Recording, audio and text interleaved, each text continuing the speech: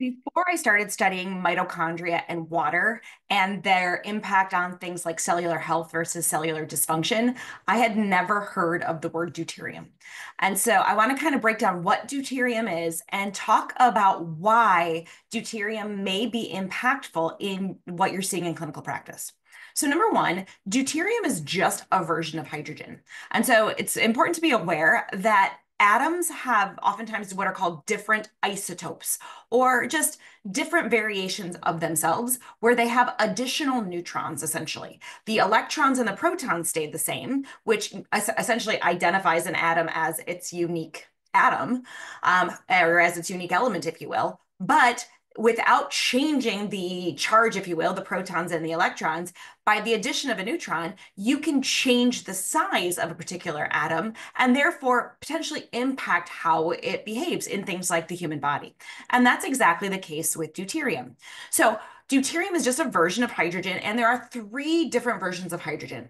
So they're technically called protium, deuterium, and tritium.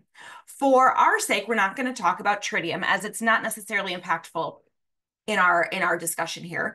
However, we are going to talk about protium and deuterium. And instead of calling it protium, I'm just going to call it hydrogen because typically that's the quote unquote regular version of hydrogen when we think about what hydrogen is, which is essentially one proton and one electron. Simplest atom on the periodic table.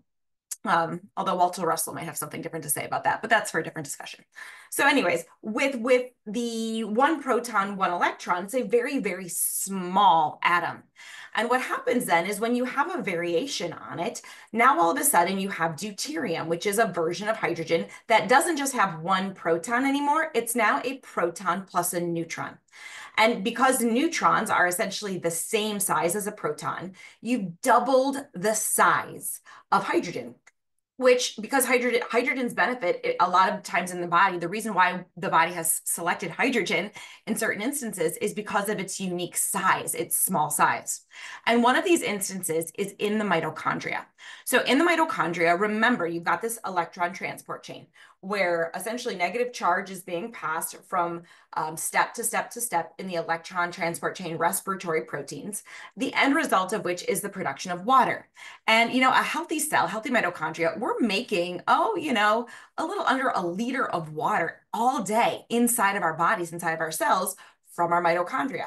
They're really designed to be water producers for us. And if you have, heard me speak at all about that water inside of the cell, remember that water inside of the cell becomes this beautiful gelled exclusion zone water. And this gelled exclusion zone water gives the cell its healthy charge, amongst so many other things that are needed for that water can do for us. And so we want to maintain adequate amounts of this beautiful intracellular water, this exclusion zone water. And so if there's something that negatively impacts that production in the mitochondria, essentially we're going to see things that can start to create mitochondrial dysfunction, drain the charged water, and then lead to pathologies. And so how does deuterium come into play here? Well, remember, as how do electrons get to the mitochondria in the first place? Well, one of the main ways that they get there is because hydrogen from food essentially acts as a carrier. And so that hydrogen can go to, it's essentially broken off of food in things called like the Krebs cycle or the TCA cycle. And it gets sent to the mitochondria where the hydrogen is in a unique position where it has one electron and one proton. It can donate its electron to the electron transport chain. And then it's got a naked hydrogen is just a proton.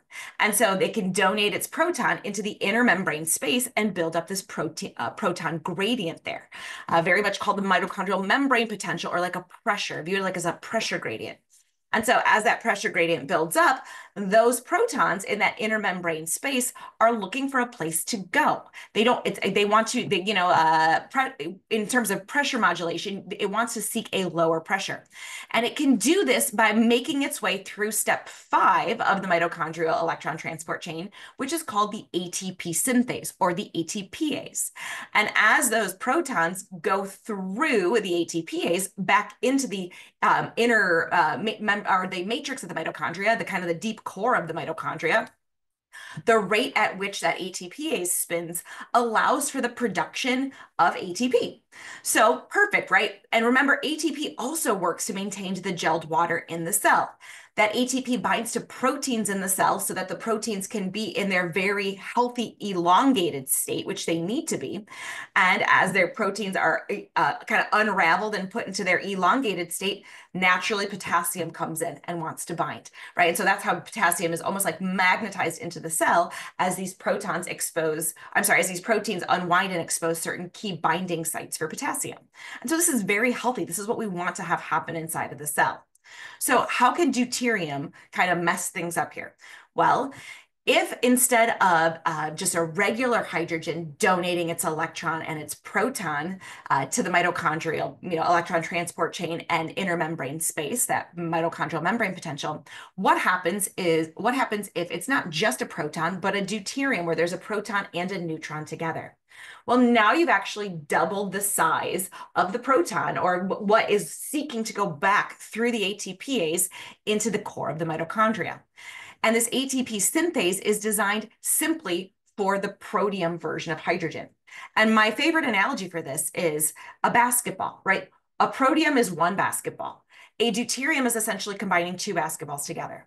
And if any of you have ever played basketball before, you know that the hoop is really well designed to have one basketball be shot through very efficiently, right? If you were a good shooter, you could really quickly make several baskets. You could swish several baskets with just one basketball.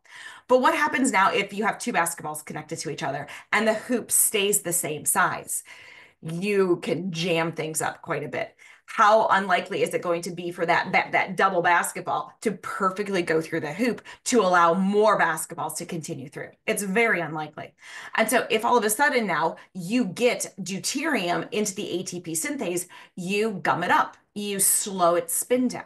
And as you do that, you create a kind of like a backlog or a disruption in the electron transport chain process and a backlog in where water is being produced. So now you've got a lack of ATP, a lack of water, excessive reactive oxygen species being produced, because that's what happens when mitochondria have to become dysfunctional in their ability to flow electrons and protons. And that creates then additional mitochondrial damage. And so now you can see how this type of an effect can ultimately, over time, reduce that charged water, reduce ATP production, and ultimately result in cellular dysfunction. So you may be asking yourself, where does this deuterium come from? Well, we're designed to have a certain amount of deuterium in key places in our body. For example, our blood is designed to have approximately 150 ppm, which is parts per million of deuterium. Our connective tissue is designed to hoard this deuterium. We want the deuterium to be able to, deuterium stronger than regular hydrogen. And our connective tissue is this very beautiful tensegrity network of strength that's responding to our movements and our, basically our proprioception, what our body needs to do at any given moment in space. And so we need deuterium in key places. But when we overconsume deuterium-rich foods out of season, and also we're drinking deuterium-rich water, we can't necessarily overcome the amount of deuterium that's coming into our body, and it ends up getting into the mitochondria. The addition of glyphosate to our food supply and our water supply, frankly, also creates a dysfunction in the enzymes that are designed to just isolate the protium version of hydrogen. And instead, they become less specific in their ability just to isolate the healthy protium version of hydrogen and send it to the mitochondria, and now are also bringing deuterium to the mitochondria. So it's this vicious cycle. And so I'm not saying that all deuterium is bad, but for me, for example, living in Michigan in the middle of winter, I wouldn't necessarily have access to deuterium-rich foods. Deuterium-rich foods are foods that are grown in the tropics. They are carbohydrate and sugar-rich foods. So essentially, I would look in the wintertime to be exposed to way less deuterium in what I'm able to consume. And that's great because my body then is not necessarily going to be overburdened by deuterium.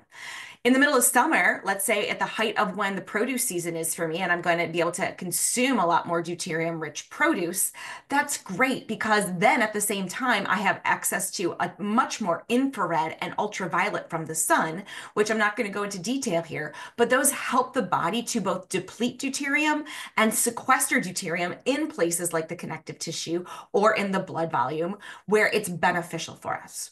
And so, deuterium is not all bad, but we don't want it to overburden the mitochondria.